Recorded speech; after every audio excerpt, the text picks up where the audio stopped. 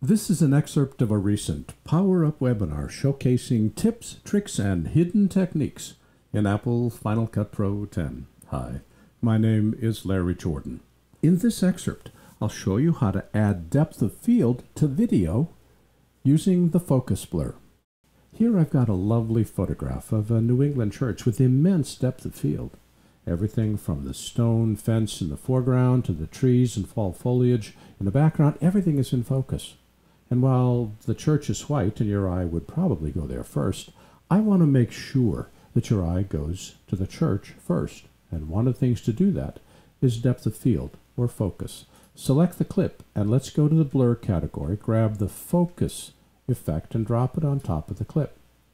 This gives me a center of focus in the middle of the picture, and I can drag this around to say what I want to put in focus and not.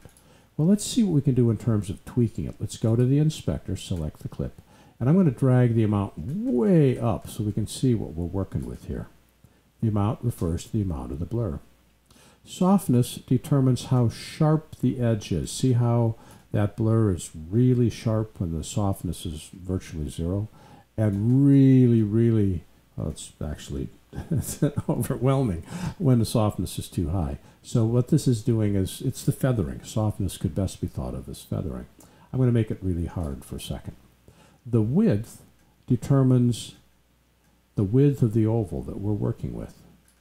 And the height determines the height of the oval. Well, I want to put this clear area right over the church. I've turned the softness all the way down, and now we can make this work just the way that we want in terms of, now that top is a little bit out of focus. We'll see that more in a second. So now I'm going to increase the softness to give us a greater illusion of depth of field, and then pull the amount back into something much more realistic. And notice how now your eye has to go to the church, except this is just too much like a spotlight. I generally want to have the width all the way out, that's this way, to give the idea that this whole region is in focus and this whole region is out of focus.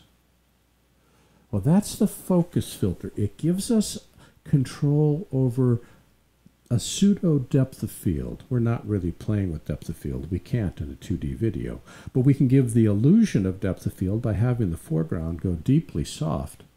And because of the way the filter is built with its soft edges and soft oval, we can fool the eye into thinking it's looking at a picture with a very shallow depth of field.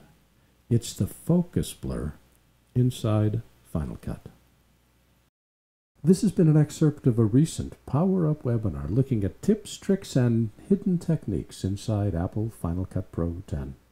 For the complete version of this online training, please visit our store at larryjordan.com/store and look for Webinar 276. By the way, membership is a great value when you need to stretch your training dollars. Membership in our video training library saves you money and time. You can access all our videos for a low monthly price of only $19.99. That's more than 1,900 movies, hundreds of hours, on a wide variety of subjects. Plus, premium members can download practice media and projects.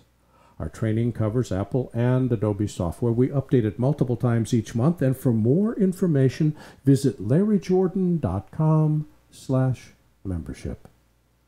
And thanks